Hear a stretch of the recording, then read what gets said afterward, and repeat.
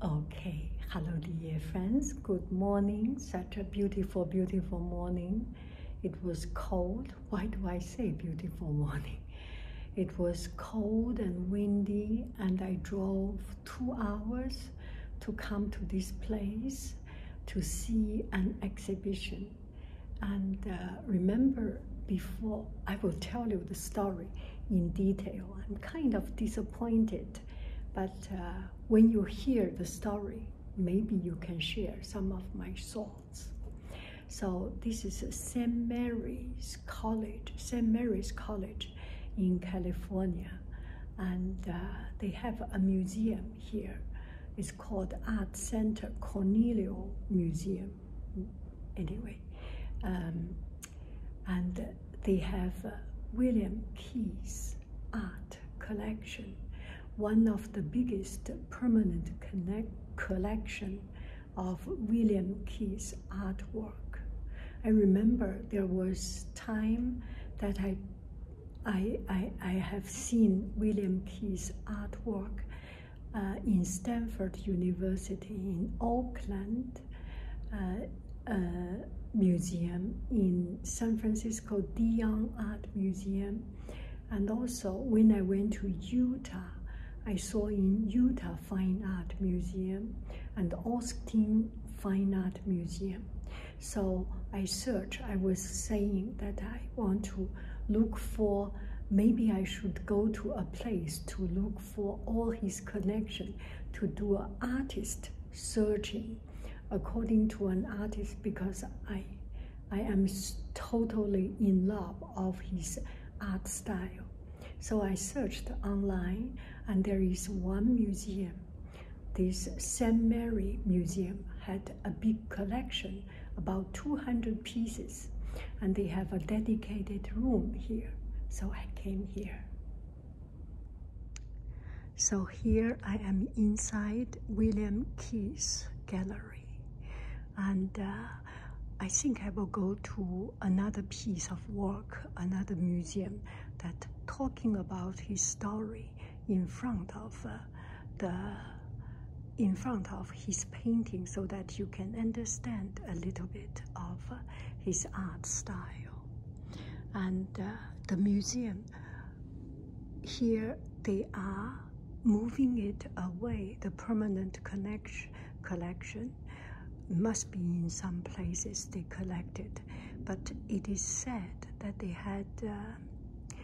have a room that dedicate to his collection.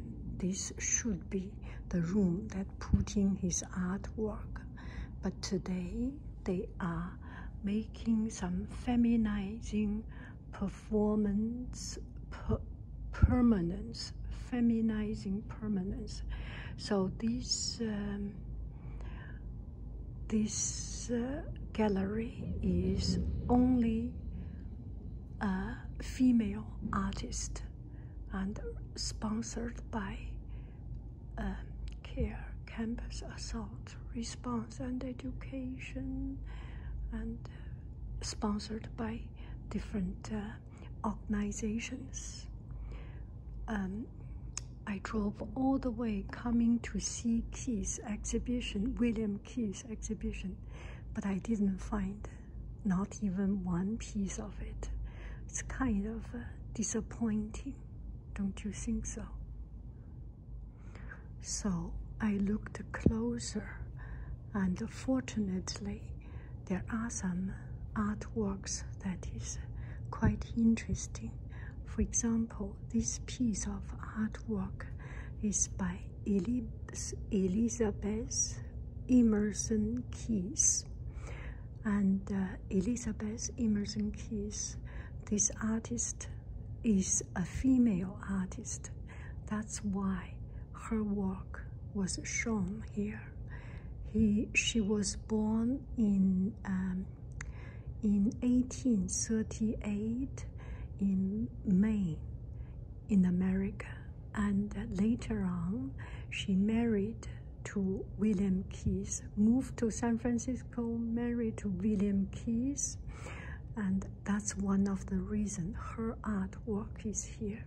She taught William Keys to do watercolor painting, and her style is, I think, it's very much detailed and very soft, tender, and this is one of the reasons her artwork is here, because maybe because she's the wife of William Keys. And this one is another female artist, and she was the student of William Keys. She learned the art style from William Keys. Wonderful, marvelous pieces of artworks.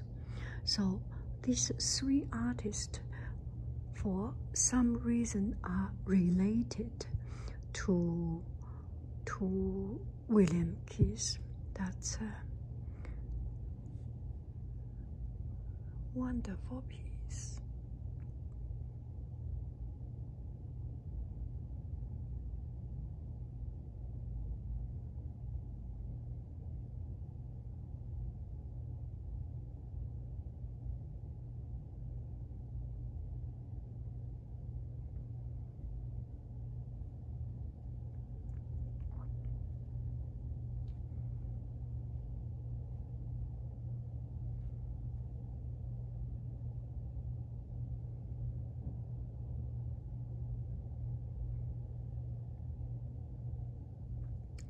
I feel it is very hard to talk about the artist without showing his artwork. It's kind of disappointing, but nevertheless, there are good artworks.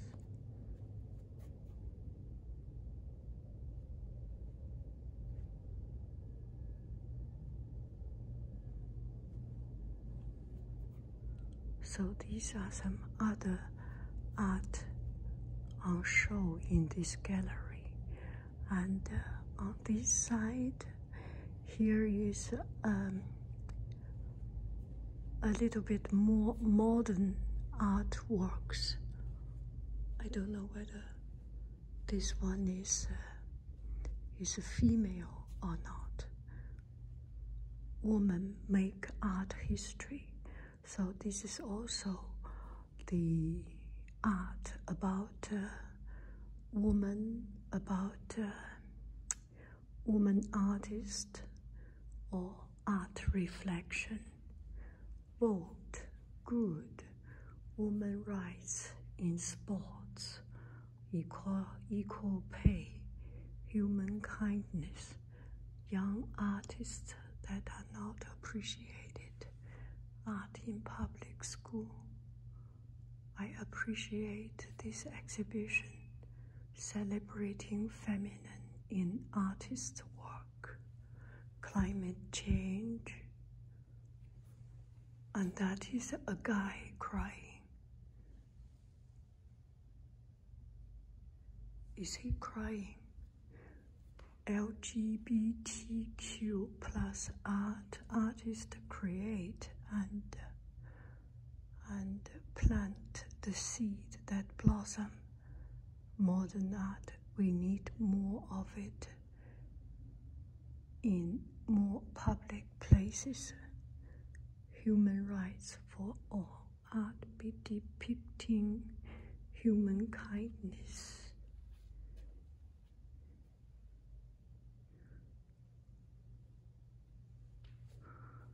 So this save our beautiful planet, find quiet and the power of stillness.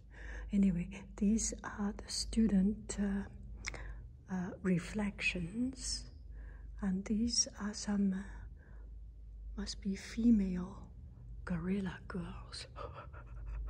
These must be some female artists. Maybe not female artists, but yeah, this is a man's name, but depicting something more feminine or more feminine, feminine-centered.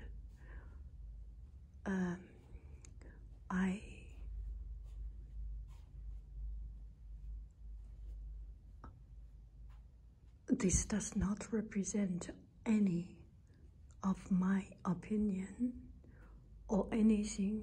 I am just showing you what is the artwork on show here. I am disappointed because I didn't see William Key's artwork. I think I will keep on searching his artwork. So they have another new exhibition, is the political posters, and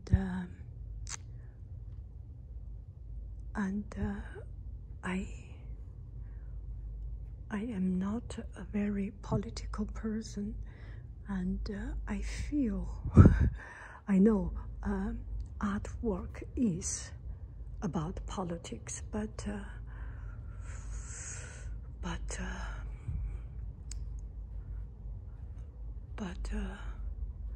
everyone has his opinion, and when we put art connected with politics, it's kind of a bit. I am kind of coward to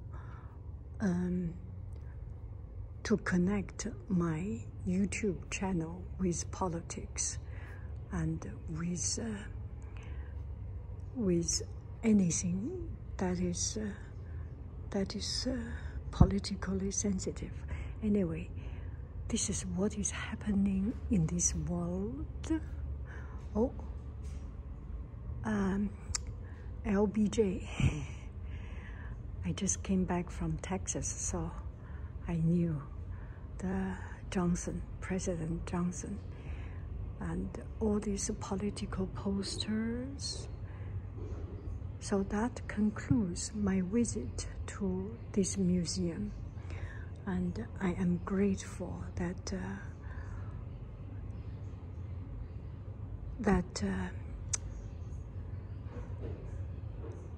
that I can see something new and different that is unexpected. Such is life. What you expect is not what you are going to get. You deal with life. You deal with unexpected surroundings, happenings, and make the best of it.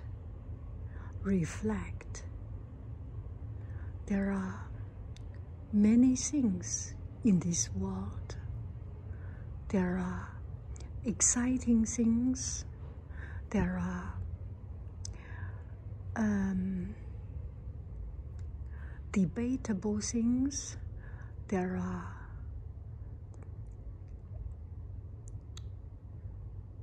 noises. There are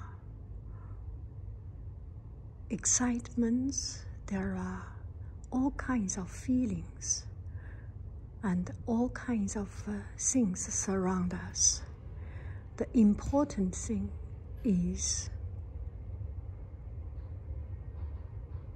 they are not me. They are away from my world.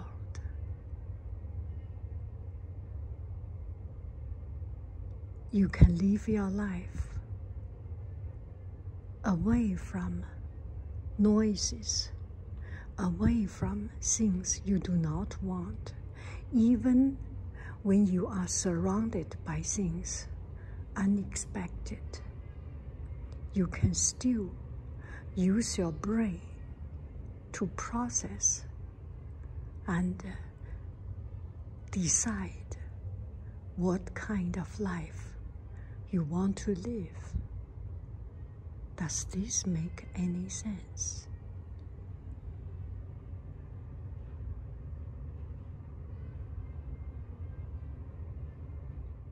Okay, Hello, dear friends. It's cold, so I wear my my fluffy clothes. And here I am in this fantastic museum. This is Mill College Museum, and they have an art show of pottery artists. So let's take a look from the museum to the artwork. So this is Mills College. It must be something. It must be something religious school or something. There was a movie on show. Excuse me for.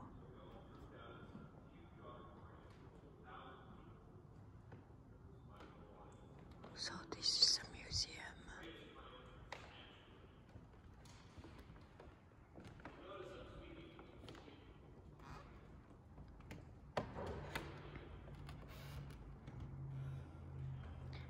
And here are the artworks.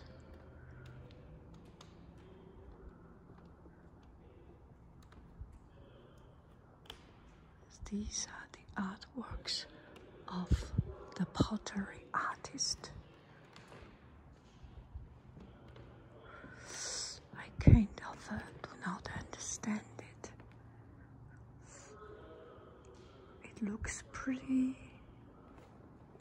out of my imagination, unexpected. Let's take some time and be a little bit away from the television so that I hope you can hear me. It was, the video was a monologue of an artist, which I do not understand very much. And Daniel Road. This is the artist Daniel Road.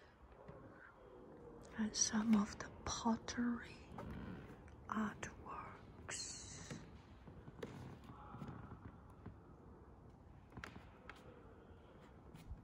Let's come to here. And this pottery, I don't know, this looks like a golf club, doesn't it? Or like something. I do not know what it is. You know, the thing of modern art is that you go to places and you feel ashamed of yourself because you understand nothing. I feel so ashamed of myself because I understand nothing of it. And this might be the fun of modern art. You can think as a people, you can think as a dancing, you can think as a présel, you can think it as a rope, you can think it as a piece of card paper, you can think as two people fighting, you can think as snakes tangling together, you can think as the outer space nebula, you can think of your wildest dream, you can think of anything, but you cannot think of or you cannot guess out what the artist originally intended. That's about modern art, right? You come to a place to see the things that you don't understand a thing. And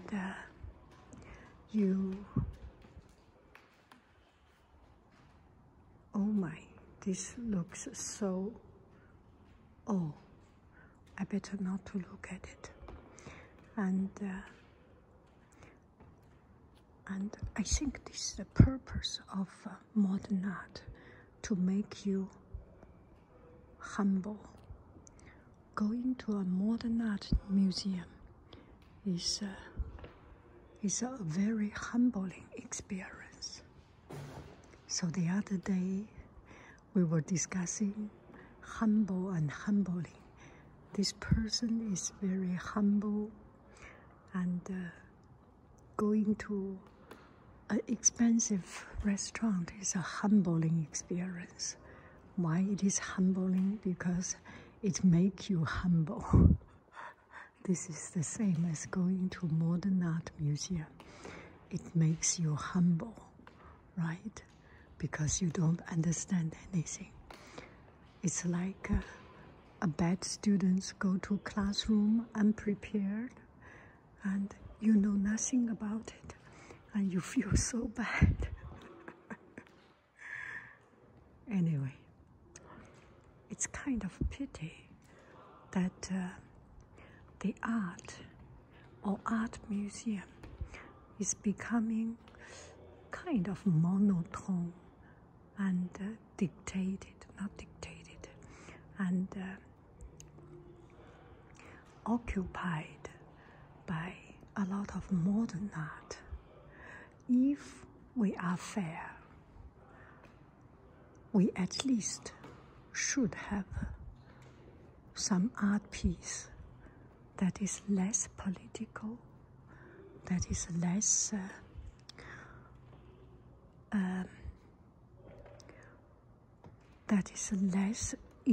not imaginative, guessable, unexpected. Everything you have to guess, everything you have to try to understand.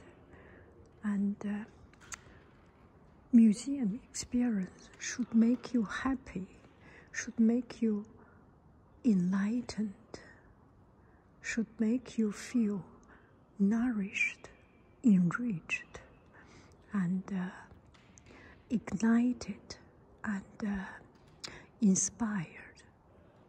But the truth, or at least these two museum experiences, make me feel so D-U-M-B, make me feel so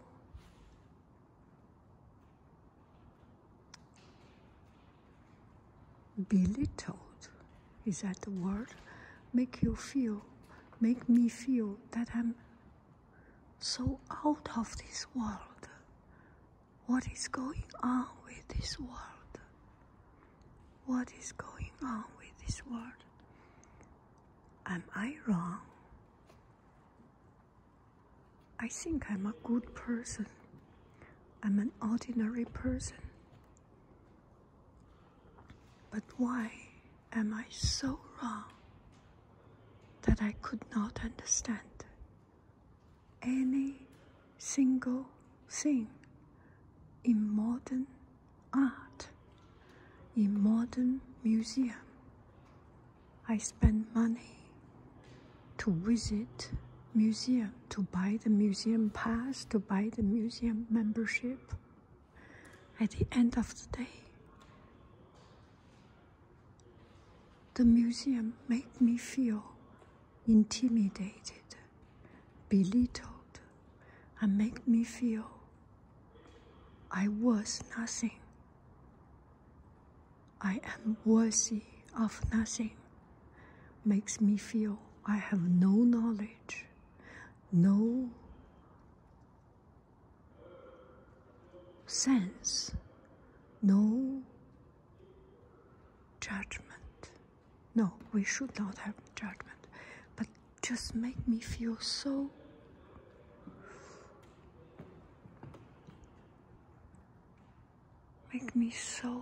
confused. How beautiful is this place? Such a beautiful place, such a classic place. With this extraordinary artwork, It is the intention of the organizer to make a comedy.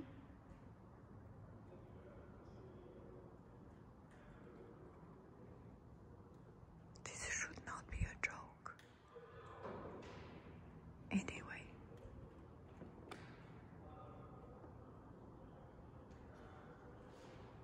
how beautiful this museum. How beautiful. How beautiful. Wow. I love it. Oh, there is sunshine outside. The whole day there was no sunshine. And now sunshine came, duplicating Daniel Teresa.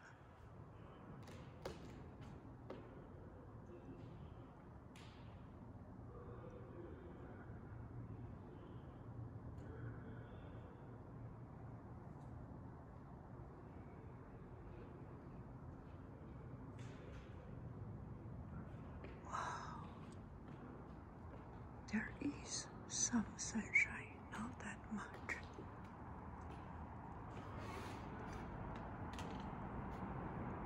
This is a beautiful museum.